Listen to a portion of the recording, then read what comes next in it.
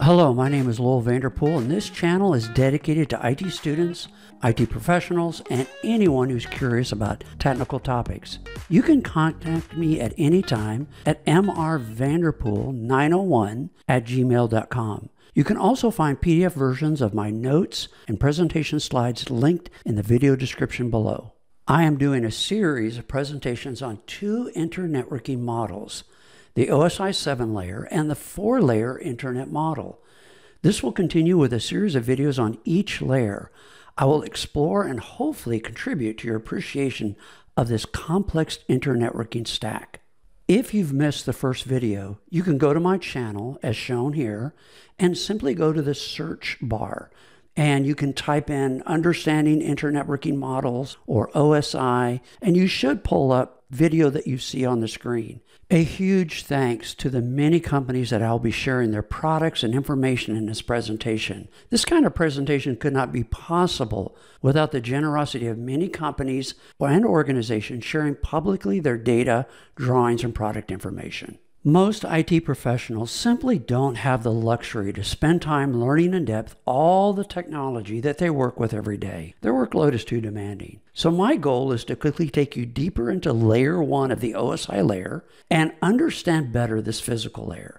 Layer 1 has this wealth of technology, companies, and products that make this a fascinating topic. And I will not in this short video give this topic coverage it deserves, but I hope you'll come away with a good review of the basics of what happens at Layer 1. More money is spent at Layer 1 than all the other layers combined. More companies produce products at this layer than all the other OSI layers combined. Now I'm cheating a little bit because most companies produce products that span at least Layer 1 and Layer 2 of the OSI layer, and other companies do the entire OSI layer and much, much more. To my surprise, I discovered that Layer 1 has the highest concentration of scientists, electrical engineers, chemical engineers, structural engineers, mathematicians, physicists than all other 6 layers combined. Each layer of your network stack is carefully wrapping your application data that's coming from your browsers, that are coming from internet, any kind of application that is directly connected to the network stack. And that data will communicate with a distant host. Layer 2 is responsible for the final preparation of data to survive the conversion to voltage signals, light pulses, or modulated RF energy. So what is Layer 1? Well, it's basically getting data from one host to another, whether it's a cubicle next to you or an individual in Tokyo, Japan. Raise your respect for Layer 1. This physical layer of the OSI has to take your data to some really hostile places and environments. These photos are actually light pulses from a laser 13,212 kilometers away via a fiber optic cable under the ocean. Layer 1 is carefully engineered light pulses, voltage signals, or modulated RF energy. 4G LTE and 5G antenna and power amplifiers are critical Layer 1 for every mobile phone user.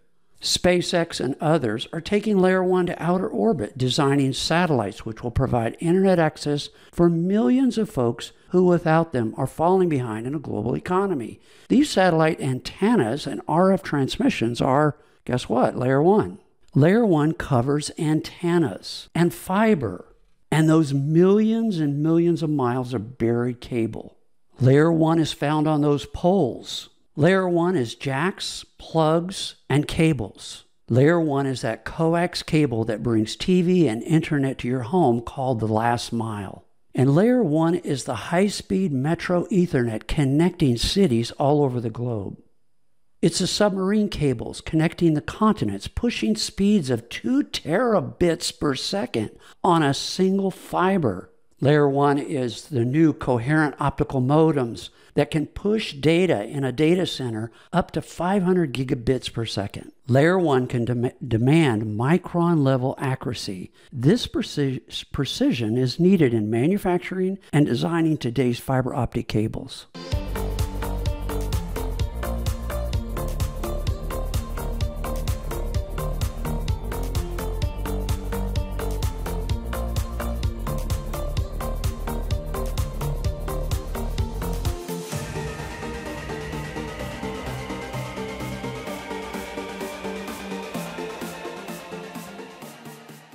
Let's pause and take a hard look at what happens at layer 1. The physical layer can actually be broken down into 3 sublayers. Let's look at each of them. Let's zoom in and look at these layers. The first one is called physical coding sublayer. It's responsible for coding and encoding data streams from layer 2. The second one is physical medium attachment, and it's responsible for converting data from parallel to serial and vice versa. And the last is the physical medium dependent sublayer. It's responsible for signal transmission. It includes amplifiers, modulation, and wave shaping. It's here where we're going to find amplifiers, LEDs, and lasers. This is a generic block diagram of a typical network card. And it is always, layer 1 is always going to be chips, integrated circuits, printed circuit boards, amplifiers, signal processors, LEDs, and lasers. But I want you to look carefully at this block diagram because it has all 3 sublayers. It has the encoding part. It has our parallel to serial, and then when it comes from serial back into parallel. And finally, the amplifiers that drive the voltages, the LEDs, and the lasers, or RF transmission to an antenna. It's all on this block diagram. Here's the latest 10 gigabit Ethernet, and it's got a block diagram much like we just saw. This is a new Mellanox data center grade network card that runs at over 200 gigabits per second per port. This is incredible signal processing technology. The problem of generating the signals is challenging enough without adding distance and the media we put the signal on. Once this carefully designed signal is placed on the media, it has a tough job of getting to the destination, yet alone being readable by the receiver.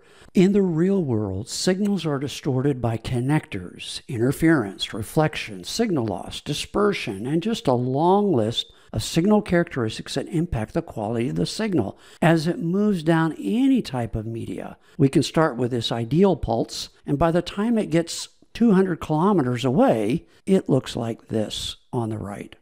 The PCS sublayer is about encoding and decoding. This critical function improves signal reliability.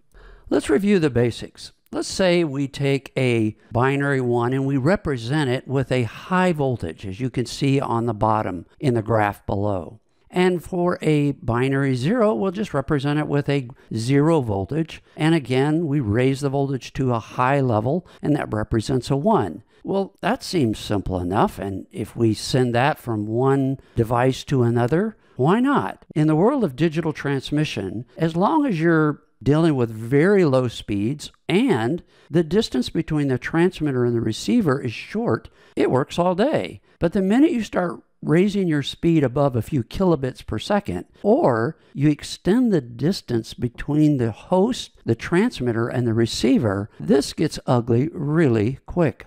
So what are the problems that face digital transmission? These signal characteristics that we're going to talk about impact RF, laser, twisted pair, you name it. Things like reflection, where the signal reflects back into the receiver. Scattering, where the signal scatters back into multiple new signals. Refraction, where the signal bends as it travels through an object such as glass. This impacts laser and fiber optics a lot. Diffraction, where the signal changes direction as it passes around an object. And attenuation. How many times have you stood with a good RF signal on one side of a wall, walked through the other side of the wall, like a concrete block wall, and you lost all signal? That's called attenuation. All of these characteristics impact any kind of digital transmission. Encoding is a technique to represent binary data so the signal pattern produced produces greater transmission reliability. No matter the encoding technique, if both the transmitter and the receiver use the same pattern, the data value remains the same. If you look at the top, you'll see the data 10011 0111, or translate that into decimal, it's 311. If you'll look below the clock signal, you'll see NRZ, RZ, NRZI, Manchester, Miller, biphase-M. All of those are different encoding techniques. Notice the signal pattern of each of them. They're very different. What engineers have found out is these pattern techniques that represent the same 311 actually produce greater reliability when transmitting digital data over longer distances or high speeds, or with greater ability to reject interference. These are critical to digital transmission. Shown in this diagram are two very popular encoding techniques. One is return to zero and non-return to zero. The all 10 gig and below optical technology is based on non-return to zero. Let's look at return to zero first. You can see the binary bits above. You can see that for any period of time, like we'll take a look at 0 at the very beginning on the left, you'll see that the pulse goes low and then comes back up to 0 and comes over until where a period of time where we go to a binary high. And then the pulse goes high and comes back down at some period back to 0. If you'll look at the pattern, it's totally different from the non-return to zero pattern below. Both of these are very effective in transmitting reliable binary data across wires, fiber optics, even RF transmissions. Many encoding techniques using bioptical fiber are critical to their reliability. In order to reach 9.6 terabits per second, there are two very effective encoding techniques. One, PAM2 non-return to zero, and you can look at the pattern of digital data there, and then the PAM4, very different representations of the same data, but these are critical to get reliability transmission. Fiber faces the same signal problems as twisted pair cables, just like we see with RF transmission. The physical medium attachment, or the PMA sublayer, is responsible for converting parallel data to serial and serial to parallel. You can only look at a card like this.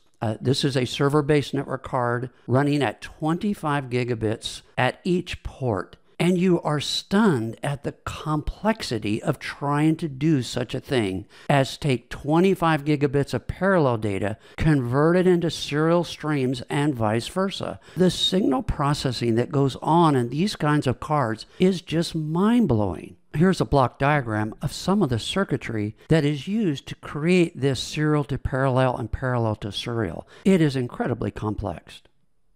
Here's a piece of stunning engineering. This is a server card, network card, and you can see it pumps out 50 gigabits per port. It just blows my mind. This is a PS250 board. You can see right in the dead center, it's got a 64-bit ARM chip, SoC, which probably is designed for your signal processing. You can see DDR4 everywhere. It's got 3 chips of DDR4 to handle the massive buffering has to go on to pump that kind of data through. And then it's got a PAM4 encoder chip dedicated just to encoding. This kind of complex technology is truly amazing. And on the back of the board is 128 gigs of flash for an operating system and a file system on the back side of this board. The physical medium dependent, or the PMD sublayer, is responsible for the signal transmission. This includes amplifiers, modulation, and wave shaping. Here we see the PDM sublayer of 2 hosts. We see drivers and receivers. These are LEDs for laser optics, and then we have optical sensors on the receiver side. At the PMD layer, we can drive as little as 2 volts peak to peak on twisted pair. We can drive the LED or the laser optics and receivers on fiber optics, or we can drive up to 200 watts power to an antenna that can pump a signal 13 kilometers away. Finally, the signal is on the media. Wow, our troubles are over, right? Not quite. Once we get our signal on the media, now we have all kinds of new problems. If our connector, like the one shown here, has too much wires untwisted, or the jacket is removed too far back on the neck, or we've got air gaps between the pairs, all of that begins to create problems. Things like near end crosstalk, where we begin to have the transmitting of the signal in one pair into the signal of the other pair, or far end crosstalk, where we, at the other end, we get that same injection of the signal from one pair into the pair of the other. If wires are not twisted tightly, the result is near end crosstalk. All of us have been on a phone call and have heard in the background the phone conversation of somebody else. This is known as crosstalk. When we leak signal from one pair into other pairs, and if you look down below, you can see that one single pair is actually leaking into all three other pairs. This measurement of that leakage is known as power sum next, or PS next. Here you see bundled cables coming down of Cat5, and they're punched down into a patch bay. These bring their own trouble. Poorly punched down cable, a patch bay jack that's faulty, a connector has a manufacturer defect, or worse, low quality cable chosen by the contractor who won the lowest bid. And it gets worse. As we bundle all our cables together, we can start getting alien crosstalk, where the signals in one cable begin to bleed into other cables in the bundle. Testing cable after installation is critical to proper transmission. So one bad connector in a patch panel disrupts signals at layer 1 for all of its neighbors. Let's say we have a patch bay here, and you can see I've got a manufacturing defect in this particular jack. Well, that can create harmonics, and those harmonics can spread into all of its neighbors, impacting the reliability of all the other signals connected to those jacks. And on the left, you've got a user outlet, and you've got a series of jacks, and of course, you've got a poorly installed jack right dead center, and that's where the user's computer is plugged in. They're not complaining about the internet access, which is probably awful. They're complaining about the jack next to it where their voice over IP is plugged in. Horrible. And you're replacing cables and equipment, and it's all because of a jack next to it. You can see this patch bay is a beautiful example of very good quality at layer 1. And fiber has the same issues. Poor quality, manufacturer defect, low quality purchase from the contractor, all of those contribute to the same problems with fiber.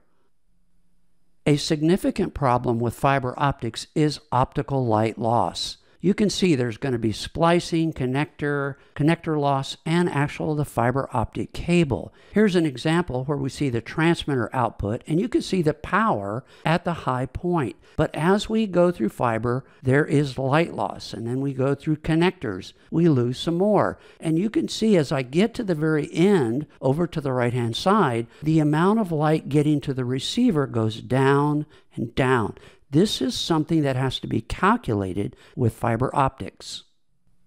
Fiber connectors and cables all play a role in good light transmission. Down below, you can see connectors that have mismatched cores, or misaligned cores, or air gaps between the fiber connectors. All of those are going to create light losses or scattering. You're going to have problems with your data transmission. Another problem is optical reflection. Here you can see two connectors joined, and right here at the joint, you can see that light is being reflected back to the transmitter. This is going to create problems with digital transmission. Another one down here, you can see there is an angle or a bevel to the connection between the two mating connectors. Again, you see light reflected off. These are things that impact digital signal transmission.